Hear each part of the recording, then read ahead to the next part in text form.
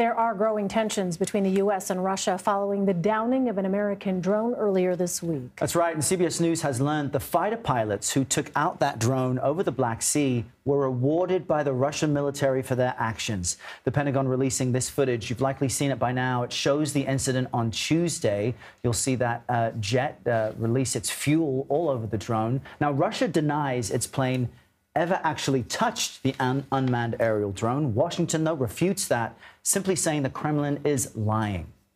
Retired U.S. Air Force Colonel Scott Caine joins us now. Colonel Caine has more than 3,400 hours of flight experience. He is also a foreign policy expert. Colonel Caine, welcome. We know that the pilots were ordered to down this drone, which seems to change, obviously, how this situation is going to be viewed by the U.S. government, as opposed to the idea early on, there was speculation that perhaps the pilot went rogue. So from a foreign policy standpoint, what do you expect to happen next? Well, and the fact that they were ordered to down the MQ-9 Reaper means that this was a calculated set of actions by the Russian government.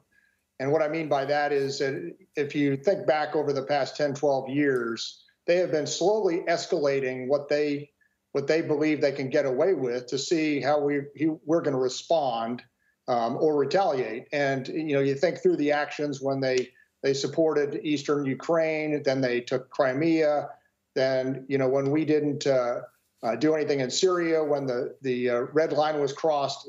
These things send a message to Moscow that the United States is not really going to retaliate and or respond in kind to any kind of gesture on this part. And the really interesting part of this, I believe, is that the threat of nuclear war appears to be what they understand to be our red line in the United States. So anytime that we, when there's something that we do, they threaten nuclear war, and then we back off. So we don't actually ever respond, and they keep upping the ante. So I believe this is just one more step along the way for us to see the Russians up the ante towards potentially taking more ground in different countries. It's interesting, Colonel Caine, as you talk about the steps that Russia has taken, because you could go as far back as when Russia invaded Georgia, right, and rolled into that sovereign country before it rolled into Crimea, before we ended up where we are now. But from your experience, how risky was this maneuver? Because the pilot would have had to have put themselves at risk by coming this close with a drone, and that risk, Russia willing to take that risk, tells us what? Well, from the layman's perspective, it looks very risky, and frankly, if they hit the propeller, which it looks like they did, they probably got a little too close. You could certainly crash yourself if you hit another airplane. With that said, flying close to another airplane is something military pilots are taught to do all the time. And the drone or the MQ-9 is not moving or maneuvering away from the other fighter. So when you're taught to dogfight, you're taught to respond to an airplane that's pulling 9 Gs in a different direction. This one's pulling 1 G and it's just standing still.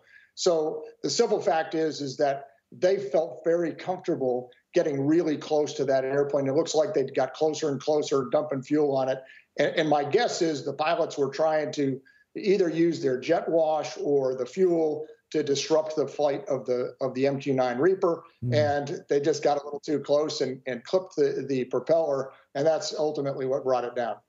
So, Colonel, Slovakia and Poland say that they will begin sending fighter jets to Ukraine. Based on your experience, I wonder how long you think it will take for Ukraine to get pilots trained, and what kind of a difference do you think that will make in the conflict? Some sending airplanes that are light kind is actually pretty helpful.